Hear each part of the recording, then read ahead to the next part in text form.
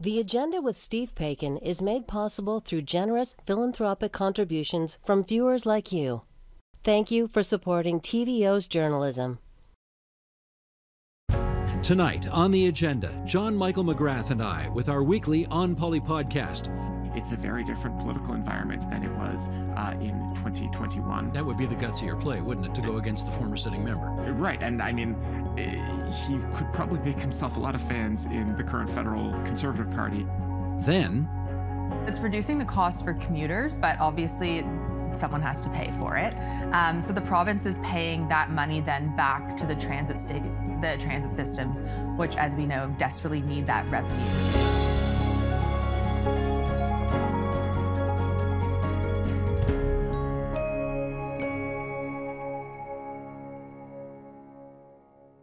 hey, partner, this is a little bit different, eh?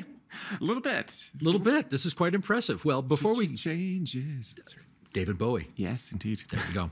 Before we get into this episode, let's just ease into things since this is our first video podcast. The onpoli podcast is now going to be part of the Agenda's Friday show, and it will also be on the TVO Today YouTube channel. So maybe we should just start by introducing our television audience to this thing that you and I have been doing already for the past 4 years or so. For those who have never heard of the onpoli podcast, how would you describe it? We are a weekly, somewhat nerdy podcast about Ontario politics. I think a podcast about Ontario politics must, by definition, be a bit nerdy. Yes. We usually break our show into 2 or 3 segments covering the sort of major issues of provincial politics that week. We would do more, but there's only so much time in the world, and the podcast could go on forever. Yeah, we try to keep it to about a half an hour, and essentially the format is 3 major issues of the week from Queen's Park, from the week that was. We have other regular features as well that we like to drop in. For example, people can email us at onpolitics@tvo.org, onpolitics@tvo.org, and we answer questions and comments. We've got another feature called Your Column, My Column, in which you and I tell people about the columns that we wrote for the TVO website, tvo.org, the previous week, because you and I do other things here besides this podcast.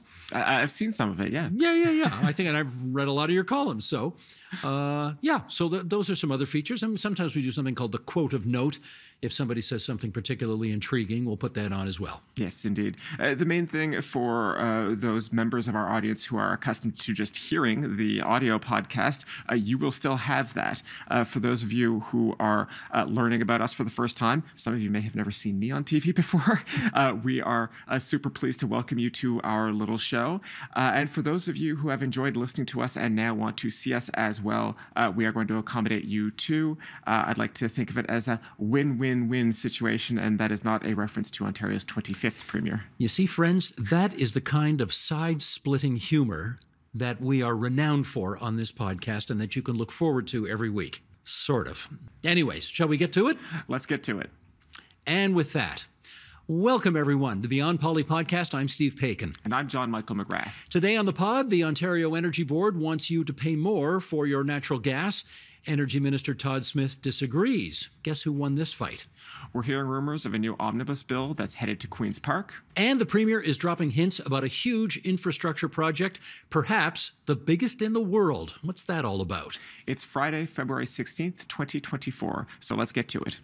Now, JMM, this is the part of the podcast where you and I usually off the top just do a little bit of small talk, catch up on a couple of things from the past week. But given that we sort of already just did that, shall we just dive in? A logical conclusion, Mr. Spock. Yeah, that's another thing. We both like Star Trek a lot, so apologies in advance for the occasional reference. Before we get to our We did call it a nerdy podcast. We did. So well, you did. What you it says on the tin. live long and prosper, my friend. Live long and prosper. Now, before we get to our 3 issues, we always like to dive into the mailbag. Gives you a chance to give us some feedback, and you can do that by emailing us at onpolitics@tvo.org. So what have we got in the mailbag this week? This comes from Febran Budiman from Milton, Ontario, who asks, one comment and one question for the onpoli podcast. Under the new federal redistricting, there will be 2 Milton ridings. There's currently just 1. So Parm Gill, who we've talked about, has resigned from provincial politics. He's going to run in one of the 2 ridings should the federal election happen after April this year. But the other one is open for now. On a related topic, a question: will there be a redistricting in Ontario? The current map is mostly based on federal redistricting in effect since 2013. Now that there is a new federal map, when will Ontario adjust theirs? Okay, some good questions there. Let's do a little background and catch everybody up here. A couple of weeks ago, Progressive Conservative MPP Parm Gill resigned his position as the Minister of Red Tape Reduction to run federally for Pierre Poilievre's Conservative Party of Canada. Since he was representing Milton in the Ontario legislature, it stands to reason that Mr. Gill will be running in one of those two federal ridings that you just referenced, Burlington-Milton West or Georgetown-Milton East. And one of those ridings will likely have Liberal MP and former Olympian Adam Van Koeverden as the competition, since he is the current MP for the riding of Milton federally, whereas the other riding will presumably have just all newcomers with no former sitting member. So, does Parm Gill run against Van Koeverden, who had more than 50% of the vote last time, or does he take a shot at the new riding? That is what he's got to figure out between now and the next election. Yes, and this is one of those cases where it'll be revealing what the outcome is, what Parm Gill chooses. But if he does choose to run against Van Koeverden, I mean, he, as you say, he won quite handily last time, but it's a very different political environment than it was in 2021. That would be the gutsier play, wouldn't it, to go against the former sitting member? Right, and I mean, he could probably make himself a lot of fans in the current federal Conservative Party if he ended up defeating Van Koeverden. I know that a lot of people I mean, there's always acrimony between political parties. I think a lot of Conservatives would particularly enjoy defeating Van Koeverden, but that's just sort of general political acrimony. Yeah, who defeated Lisa Raitt the previous election. She was very popular. Yes, yes. Lisa Raitt, of course, has ruled out running for federal or provincial politics at the moment. But on the second question, the federal redistricting, or rather, I should say the provincial redistricting one, this is something we know a little bit about. Historically, Ontario has followed the federal redistricting ever since 1999, when Mike Harris introduced and passed the Fewer Politicians Act, which did what it said in the title. It shrank the number of MPPs at Queen's Park. You know who the biggest casualty of that act was? Please do tell the audience. This is fun. Oh, you know, so you know, right? Well, you're talking about the Premier's father. Exactly. Yes. Doug Ford's father, whose name was also Doug Ford, when they went to Fewer Politicians, he lost his job. Yeah.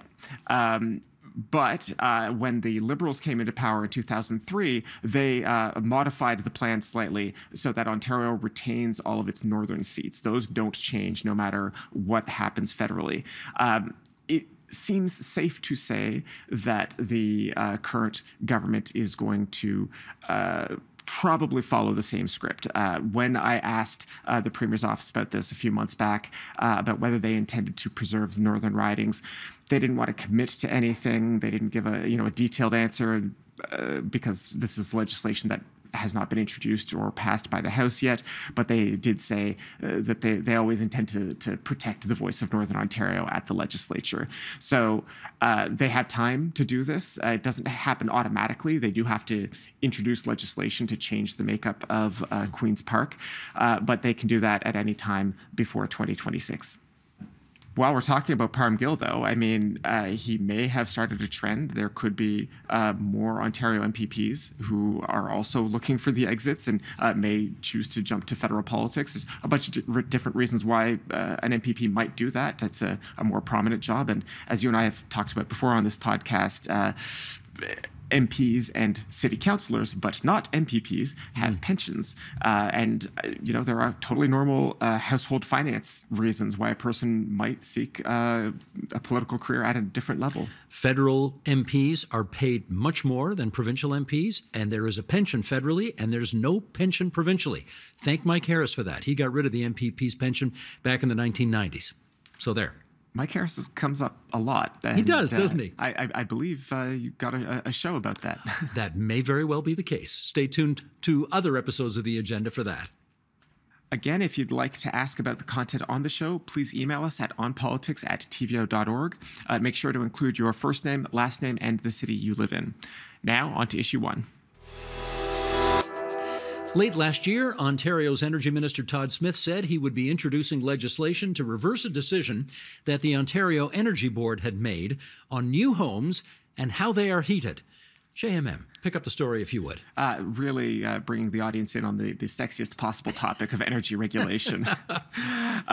It is always odd when the government announces something, when they send out a press release very late in December, as this was. I was actually on vacation and I checked my inbox and there's this news release, and that almost never happens.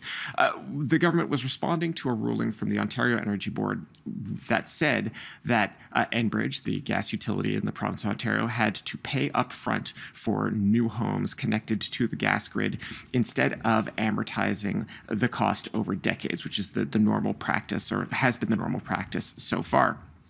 The OEB's decision was based on broadly the topic of the energy transition, as they call it, right? Homes using more electricity to power their cars and heat their homes instead of natural gas.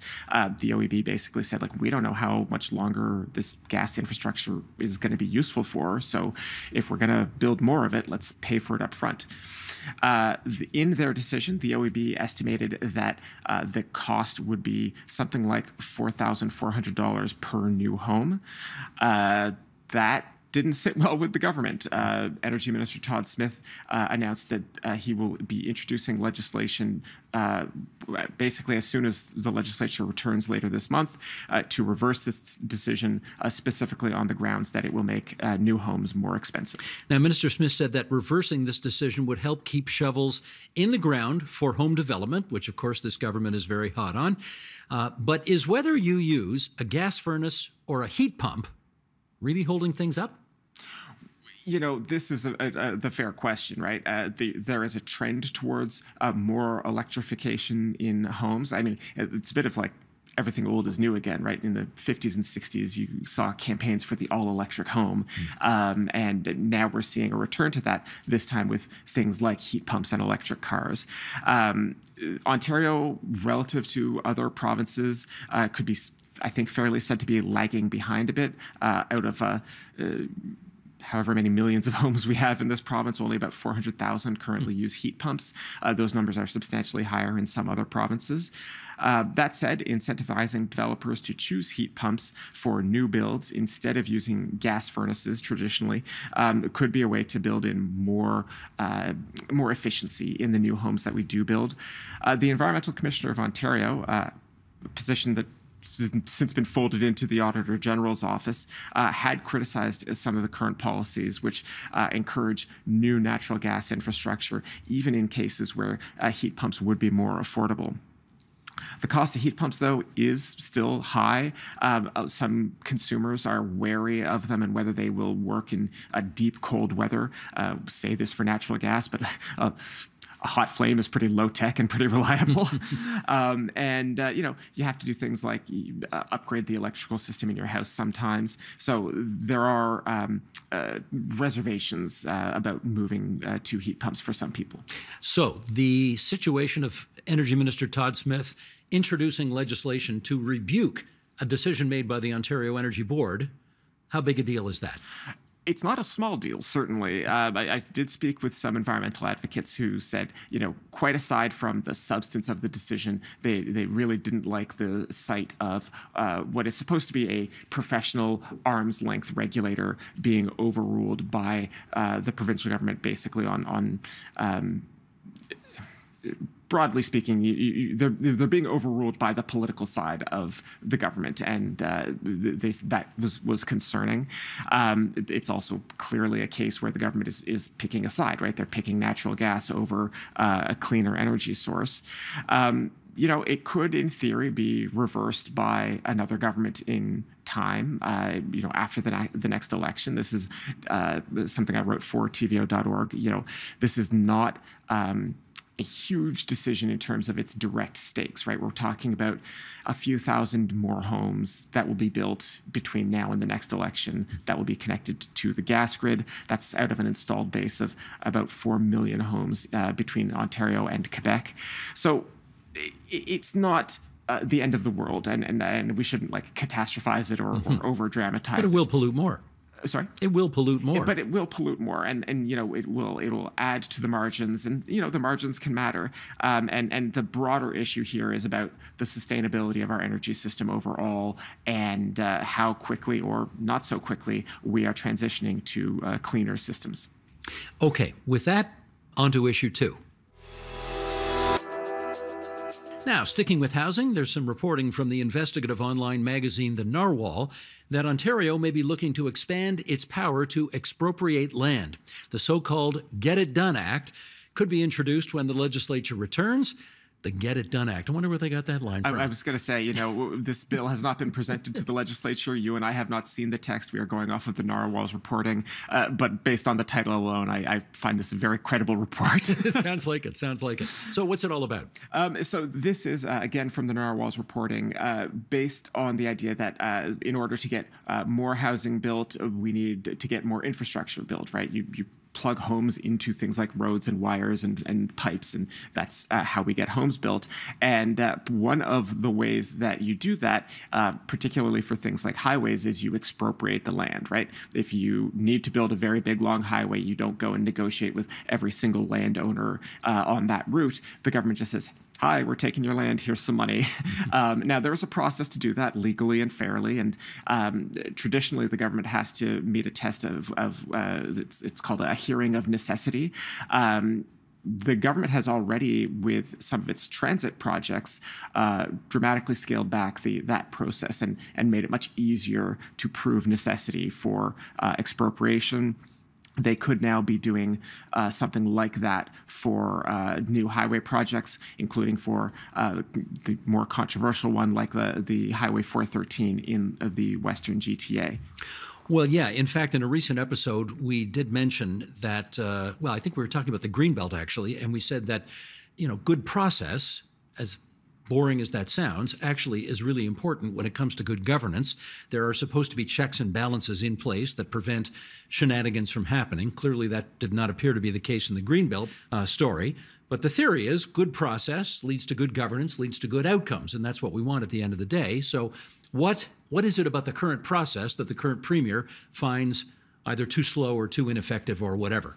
Well, I mentioned those hearings of necessity. That is one part of the process that they, as I said, they've already sped up for transit projects. And there are other steps as well, like, these kinds of large projects involve environmental assessments. There's obviously been some friction between the federal and provincial governments over whether the 413 would require a federal impact assessment. Province sure hopes not. Well, exactly. The province also has to work with other expropriating and approval authorities, so that could be municipalities,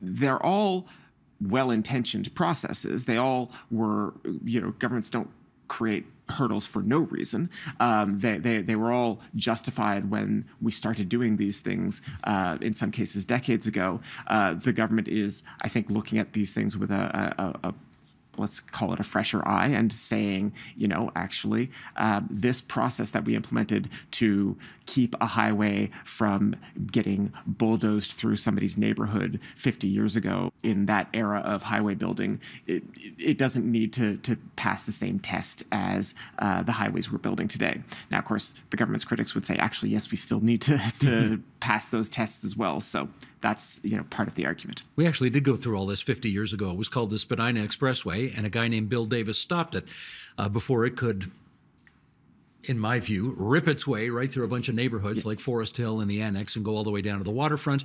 And 50 years later, we're still arguing about whether that was the right decision. I think it was. Anything else about this story we should know?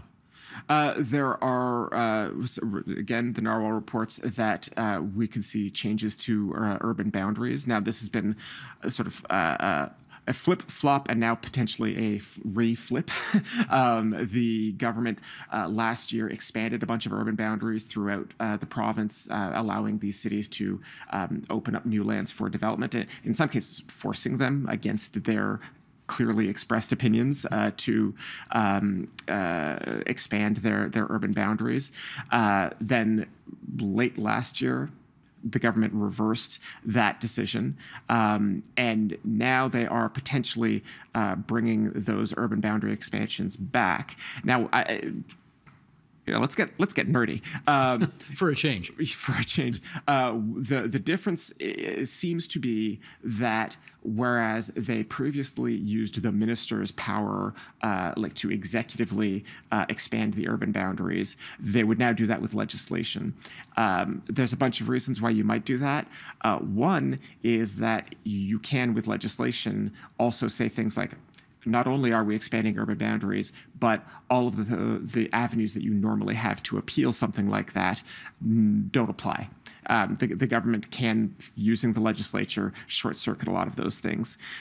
We don't know that that's what they are going to do or why they are going to do that. As we say, we haven't seen the bill yet, but that's one reason why you might use the legislature instead of using the powers that the Minister of Municipal Affairs and Housing, in this case, Paul Calandra, already has.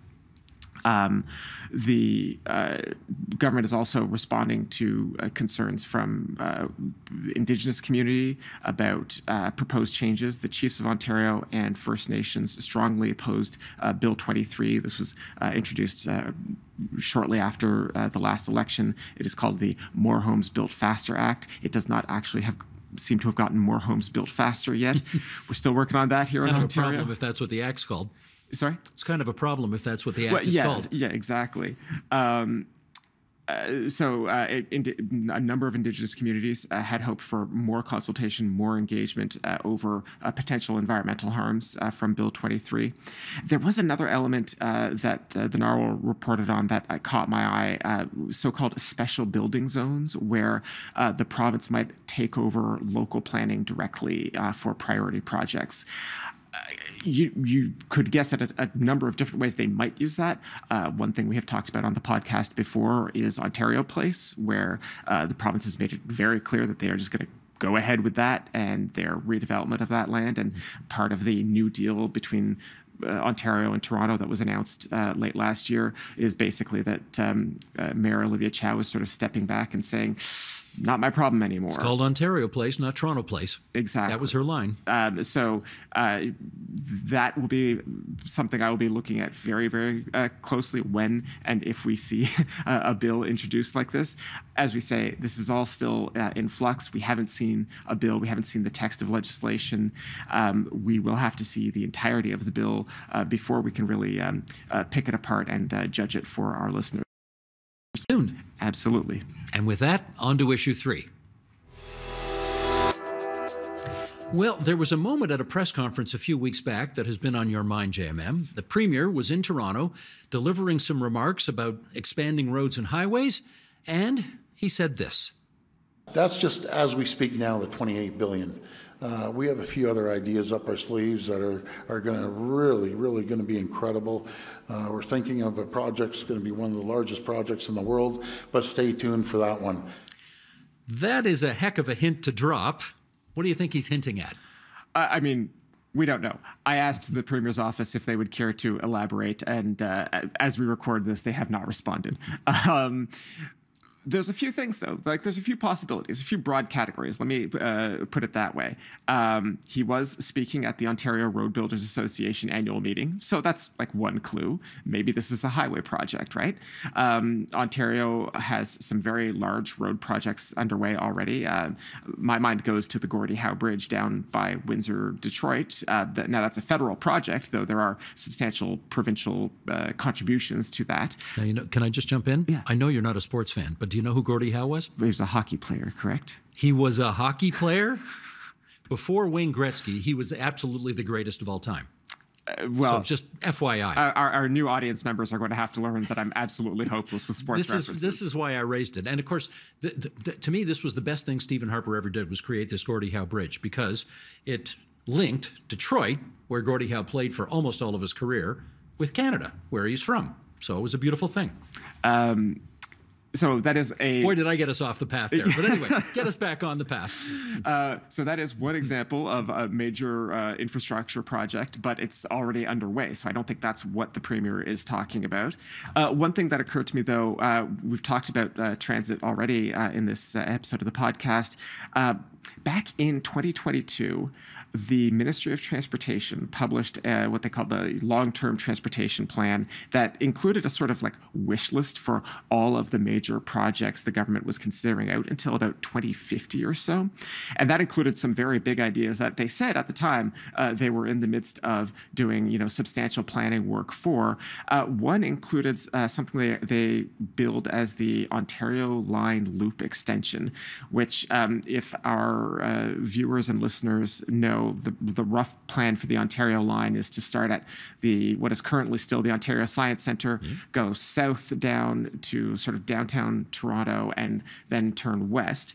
The idea of this loop extension would be to keep going west until you hit about Kipling, then go north to Pearson, and then come back east, and then go all the way across the top of the city and be this massive... Circular. Yes, exactly. A loop extension. Now, I don't know that that's what the Premier was referring to. Again, the Premier's office did not answer my questions. But it's the kind of idea, it's the scale that would be one of the biggest projects in the world as the Premier built it. It would be truly, truly massive. And like that's in the context of a transportation building spree that this government is on that is already quite large. And not only that, I mean, that would presumably take decades to complete. I mean, that's something that our kids might not... Our kids might be grandparents before that thing were ever done. I think it's fair to say that if the Premier announces this, he will not be the one to get it done. Well, if you're right, this takes... Stay tuned to a new level. The Ontario line itself has barely begun construction. The Premier's already previewing an extension that won't start construction for years or even decades. Is that right? Well, if I'm right, then yes, that would be basically the sum of it. But, we could also, it's the onpoli, the politics podcast, so I will make a political point here. We know that the Progressive Conservative government and the PC party have done pretty well by emphasizing to voters their desire to build and keep building. And so let's go over that route one more time, right? It would almost perfectly go through ridings that are currently held by the PC party. Oh, you're so cynical. Oh, it's a disease. I apologize already. Now, it might be a perfectly defensible transit project. And in fact, I think it could very well be. I think and I'm biased towards spending money on public transit anyway. But the political map and the transit planning map sometimes align in funny ways, and that is something I would say is not true only about this government. Well, since you mention it, I well remember Bob Rae's government back in the early 1990s deciding to create a subway line under Eglinton Avenue, right near our station here. And when Mike Harris came into power in 1995, he canceled it. In part, he said we couldn't afford it, but I've always been suspicious about that. I always felt, as you talk about transit maps overlapping with political maps, do you know whose riding that Eglinton line was going to end up in on the West End? With that Bob Rae's. There you go. So that might have had something to do with it as well. Anyway, is that it for us? I believe so. I think that's it for us. That is the On Poly podcast for this February 16th, 2024. You can follow our show on Apple Podcasts so that you get notified each time a new episode is available. And if you already follow our show, help a friend follow it too. You can also see our podcast conversation on television every Friday night at 8 and 11 Eastern as the first half of the agenda. And it's also available on the TVO Today YouTube channel. Any feedback you have, we're happy to hear it, good, bad, or indifferent. Write us an email at onpolitics@tvo.org. Make sure you include your first and last name and where you're located, because we'd love to give you credit. Until next Friday, everybody, bye-bye. See you soon.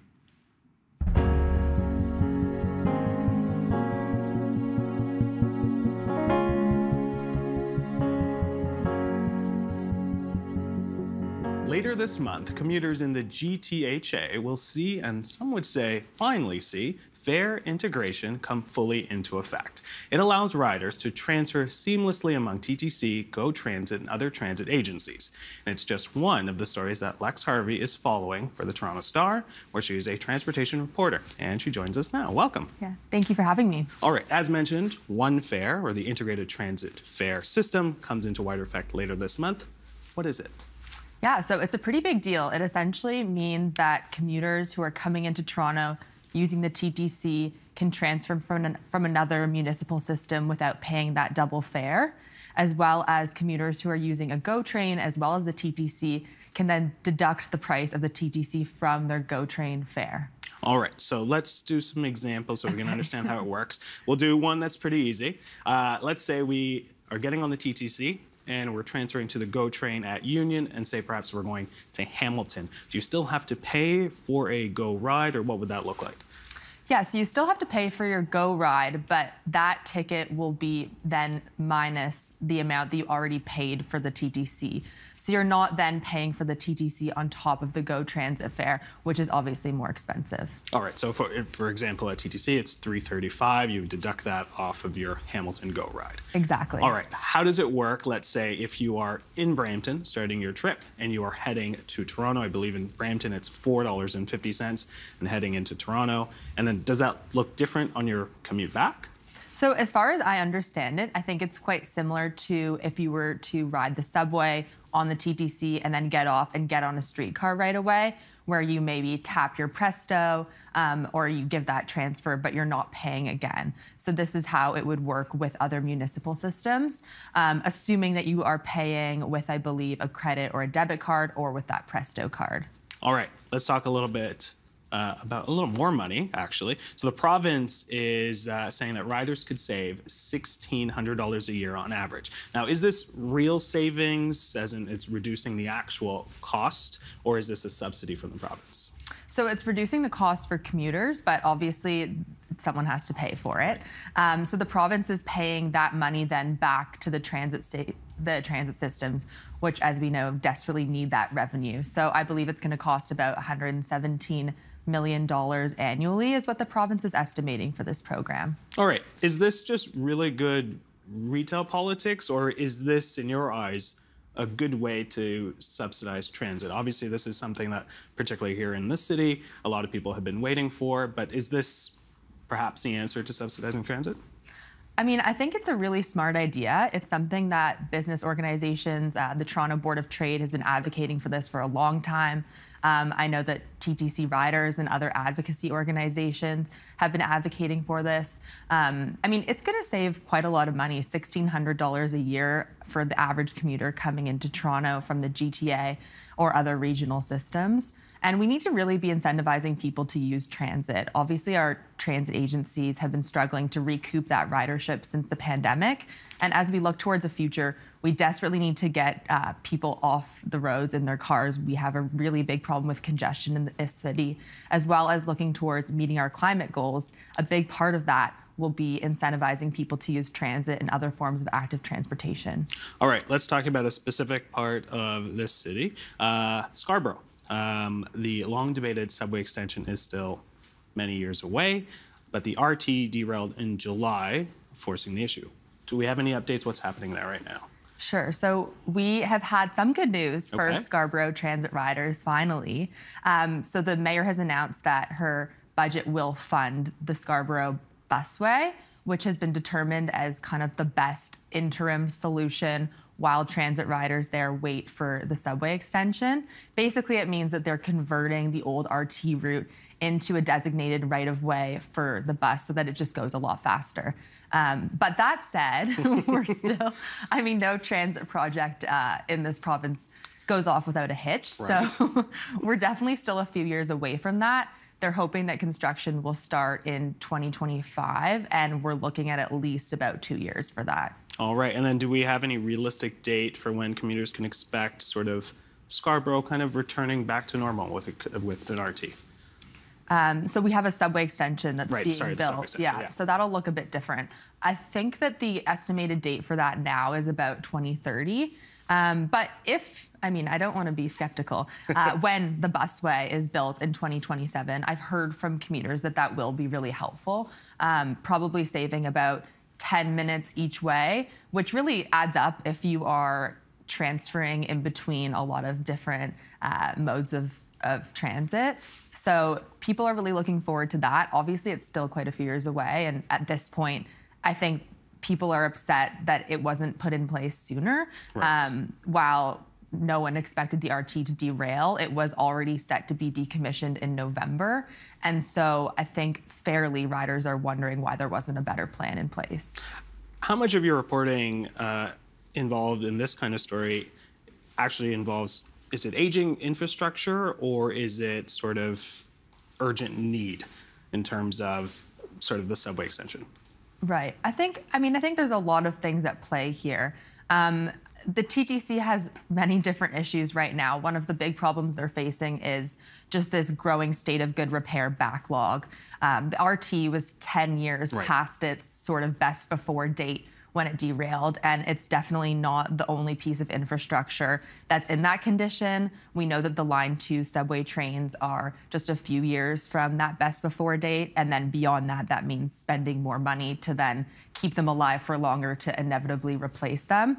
So that is a big part of it, but also I think just building transit and having these routes in place for people that need it most. Is this, in particular with this project, is it about money or is it bad planning? Is it sort of, what are the other challenges or obstacles here? Yeah, when you're talking about transit in Scarborough, this is something that politicians have debated for literally decades, what will replace this Scarborough RT. At one point, it was going to be an LRT, and then there was subway, and we kind of saw the situation of successive governments coming in, pitching ideas, and then that idea getting scrapped and essentially just ending up in the situation where we are at now, where there is nothing. With the busway, I know that Mayor Olivia Chow came in promising to fund it, promising to provide that good alternative for Scarborough transit riders. For a while, we weren't sure where that funding was going to come from. So a lot of my reporting was revolving around that. I know she hoped that the province might foot the bill for that, but that money did come with the latest city budget. All right. As you know, we are situated here at Yonge and Eglinton. Yes. There are several LRT light rail transit projects underway. Obviously, as we know, they don't necessarily meet deadlines here. Any updates on those, also including those in the Finch area and Brampton and Mississauga?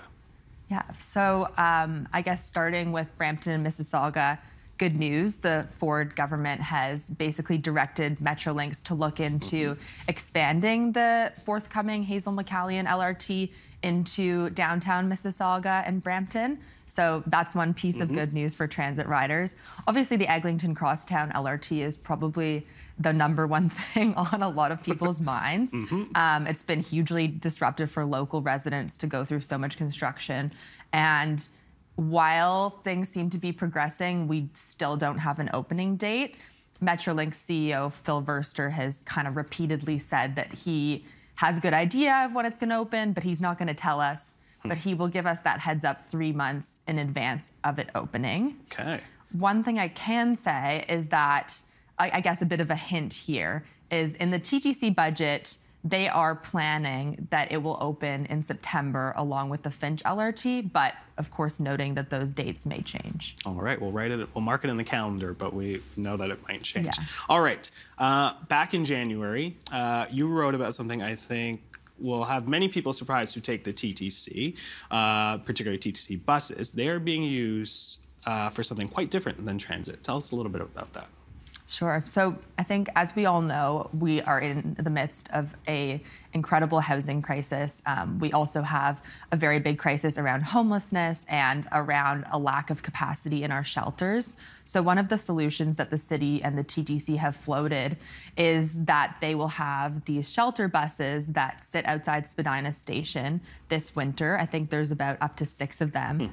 And the idea from the beginning was that these buses would then transport people on the subway system late at night to shelter beds.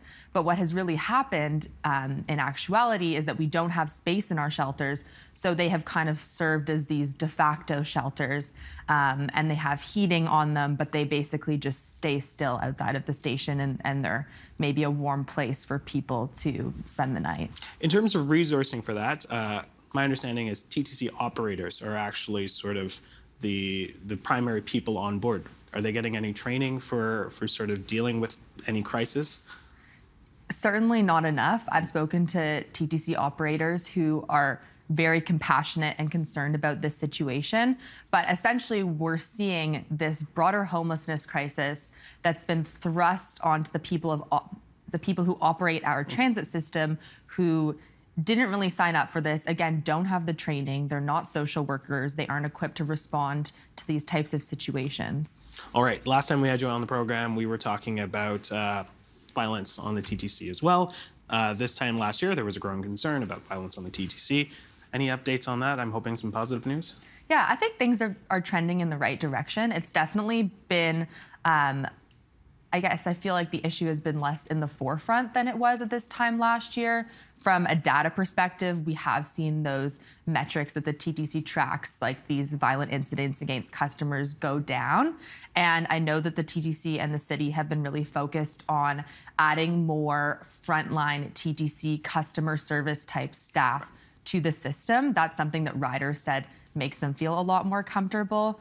But I think beyond that, when we looked at the issue of violence last year, one of the big things that we spoke about were just all of these underlying social issues in the city. So, be it the housing crisis, be it the lack of support for people struggling with mental health crises, be it the affordability crises. And I would say that those things all still very much exist.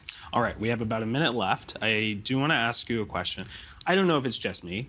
Okay, I'll admit, it's not just me. I hear this from my colleagues, I hear this from friends, but it feels like the TTC is slowing down. What is the holdup? It is not in your head. Having ridden Line 1 to get to the TVO studio this morning, it is very slow.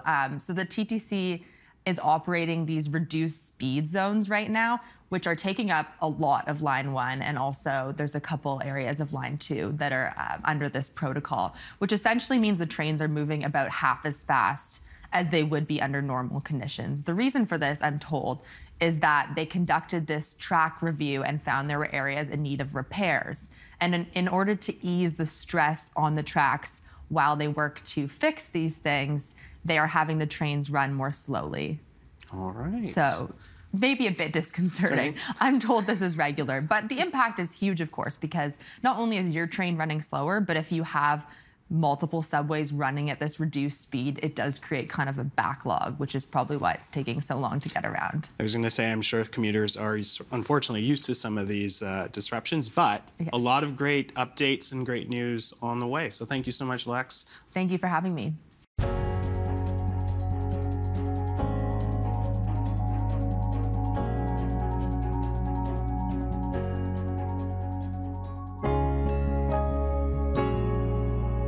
We all remember back in May of 2023, Premier Doug Ford, pledging to introduce the so-called Hazel-McCallion Act, which would have allowed Mississauga to leave Peel Region, of which it has been a significant constituent part for going on 50 years.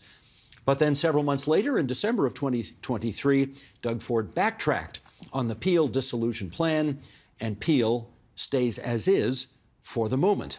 Okay, let's go in inverse order this time. Martin, he's made two different decisions here. Which was the right decision? Oh, that's a trick question. I think the pattern is that they were both flip-flops. I think they were both poorly thought through. So I'm not sure what the absolutely right decision is. I think the politics is what was driving the decisions on this one as with the Greenbelt. If you asked Hazel McCallion, it was an obvious decision. There was an imbalance for taxpayers, etc. If you asked Bonnie Crombie, the then mayor, now Liberal leader, again, Patrick Brown, mayor of Mississauga. Mayor of Brampton. Thank you. Not Steve Clark. Patrick Brown, mayor of Brampton. I'm never going to live this down. And if you ask the mayor of Caledon, she supported this back at the beginning and then changed her mind. She's now opposed to it. So sometimes there isn't an obvious decision, and to govern is to choose. I don't pretend to be an expert, so I'm not going to choose, but I'm going to analyze what, or argue what I think was not the right choice, which was to do this for political reasons and to take the path of least resistance. I guess Doug Ford finally had to acquiesce to Hazel McCallion, deathbed promise to her, went ahead and did it, thought that Bonnie Crombie, or perhaps hoped that Bonnie Crombie would remain as mayor of Mississauga once he gave her this gift. And then when she ran to be Liberal leader and potentially will harvest all those Mississauga seats, now there's no upside for Doug Ford anymore. There's losing those seats anyway, and there's the downside of having Brampton mad as heck at him. And so I think that is where I land on this, is you have three former and present provincial party leaders, right? Patrick Brown, former Conservative leader, Doug Ford, the current, don't like each other much. Doug Ford and Bonnie Crombie don't like each other much. All that triangulation, all that bad blood, and a divorce. Doug Ford does seem to have an amazing superpower, which is to say he can go out there and step in 3 feet of manure and get it all over him, and then come out before the cameras and really emote, apologize, and his polling numbers go right back up. As they used to say on television in the 50s and 60s, "Splain, Lucy." I won't hit you over the head with a rolling pin after I do it. It is remarkable, and I think it is actually his superpower, and it is rare because he seems to be able to act as almost a spectator on his government sometimes. It's like, hey, Premier, what do you think about your government wasting? Oh, that sounds awful. I can't believe I'm going to get to the bottom of it. It's like, no, man, you're in charge. Like, how can you possibly? But he has, I think, been able to consistently kind of paint himself as an outsider. I'm not part of this machine. I think the longer he goes in government, I think the less that ability remains. But yeah, he does have a Teflon-like ability to stand back and say, you know what? That was the wrong thing to do. I'm super sorry. Like, aw shucks, folks, let's move along. And he's kept that. I've actually never seen a politician be able to do it as effectively as he has. Or as many times. Or as many times. But I also do think that in politics, and particularly all of us as kind of almost like sports fanatics watching the thrust and parry of this, we really obsess over flip-flopping or changing your mind. I think most people in the country, most voters, accept that that's part of life. And if you have facts in front of you that negate, like that maintain that, then you can. So I think people care less about flip-flops than all of us do, which is also why he's able to do it. How infuriated are New Democrats at being, once again, watching the Premier do this over and over and over, seemingly successfully? Oh, look, there's a couple of parts to this. You expect the Premier to do this at some point. You're just like, okay, this is, you know, the usual thing. What I've actually been really quite encouraged by has been watching the New Democrats, in particular Marit Stiles, being out there talking about the closures in Minden and in the emergency room. She just did a Northern Ontario tour, going into the mines, talking to people on the ground, what's happening. She is also promoting really interesting women-led businesses. There's a coverall manufacturer in Northern Ontario that makes it specifically for women. And, you know, again, women in trade, something Minister McNaughton was quite good at talking about, but the rest of this government not so much. So it gives you, if you're an opposition leader and the leader of the opposition, you're going to go out and say, here is what they are doing. They are not going to fulfill any of these promises and these aw shucks. We're not getting the housing built. We're not getting the emergency departments up and operational. You're still waiting months and months and months, no matter how much gobsmacking amounts of money are in the Ministry of Health. You're still not getting your hip replaced nearly as fast as you should be. Those are the things that if you're an opposition leader 2 years out from the next election, you're building up that database. You're finding those candidates. The key is to address the emissions associated with the use of natural gas. And as we see natural gas increasingly complementing renewables on the system and potentially replacing the use of gas and oil in transportation and in home heating, you have the ability to move to a lower carbon footprint. We really need to focus on what is the most cost-effective way to reduce emissions while giving Ontarians what they've always been used to, a reliable and resilient energy grid. Can you lower emissions? Can you lower emissions and use less natural gas? So yes, I think some of the technologies we've talked about today, there's been studies in Ontario that look at the ability for energy efficiency, for example, to meet 20% of Ontario's energy needs. Like the cheapest power plant is the one you don't have to build. And we're living in the digital era where you can really help avoid the electricity system gets built out for the hottest day in Ontario or the coldest day in Quebec. How do you just make those days less intense? When you're using heat pumps in households, those are more efficient than air conditioners, you know, like other energy efficiency measures. Battery technology has come down 80% in the last 10 years and projected to continue to decline over the course of the next 10 years. So those kinds of technologies are going to help balance out some of the renewables on the grid even more than they have done so in the past.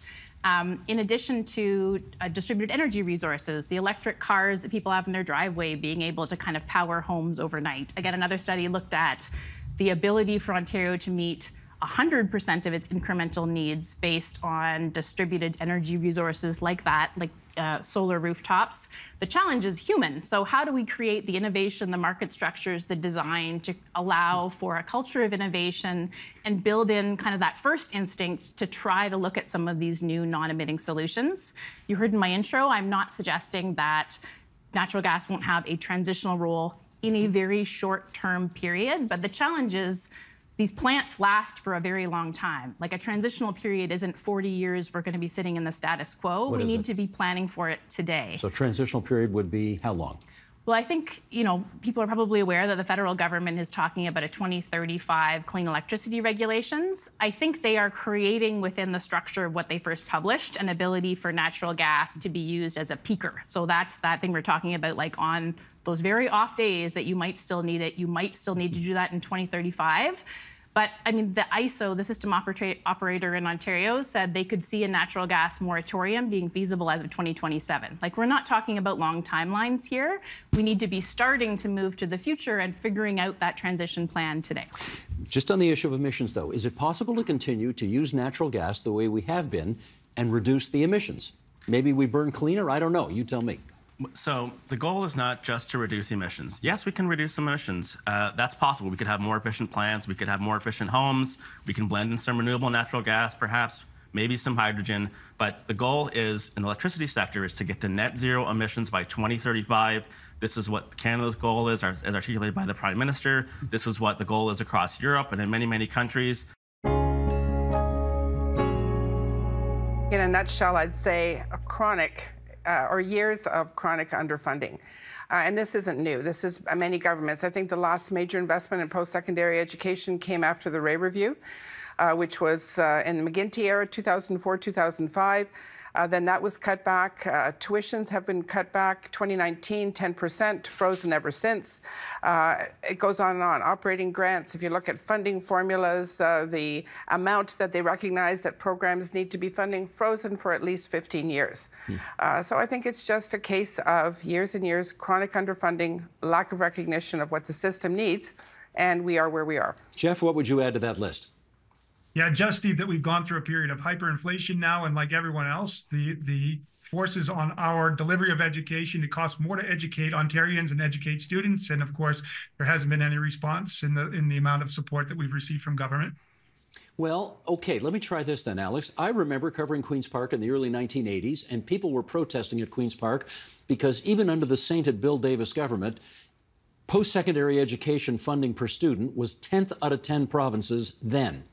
It's 10th out of 10 provinces today. Has all that much really changed?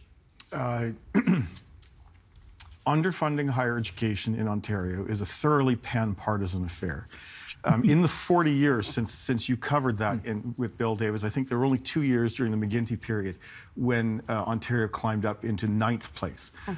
For Ontario to reach 9th place now would take $4 billion a year. And to reach the national average, or the average of the 9 provinces, would take about $7 billion a year. That's how badly it's underfunded in this province compared to the rest of Canada. And the obvious conclusion I'm drawing from that is we're not about to see $4 billion injected into the system this year. Not that I've heard. So we are where we are. Yeah. We have about 10 in Toronto right now, and about 5 of them are actually in the area near St. Michael's Hospital where I work. And they're incredibly important for saving lives. How come?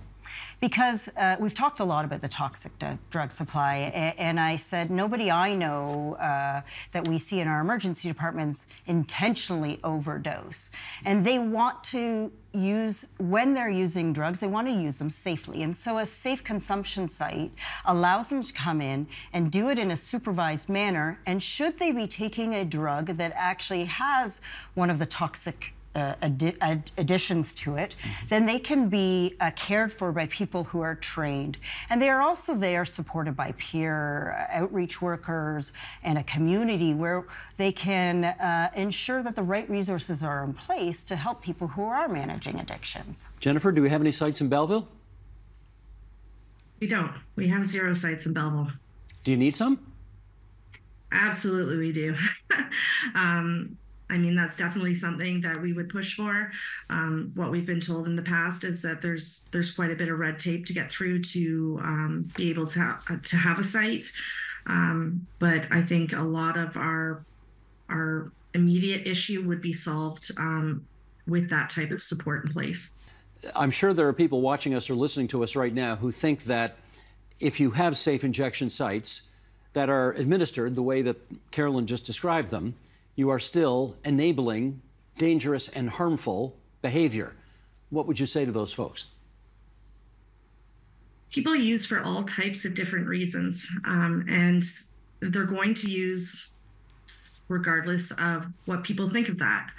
And so at least if they're using in a place where it's safe and they have support to help them, it's better than using on the street where people are they're dying. Right now, you know, we have staff constantly out checking on our guests just to make sure everybody's okay. But that's an added stressor on the staff to be constantly vigilant, making sure our citizens are okay.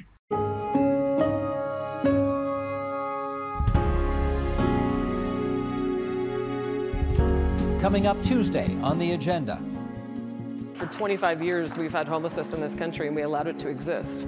This is not a new issue. This has been slowly building for 30 or 40 years in this country, and a lot of people, all of us, sat back and watched it grow, and now we say it's a crisis, to the point where we can't build housing fast enough. In fact, we're losing more affordable housing than we're building right now, no matter how much money we put into it. That's Tuesday on the agenda.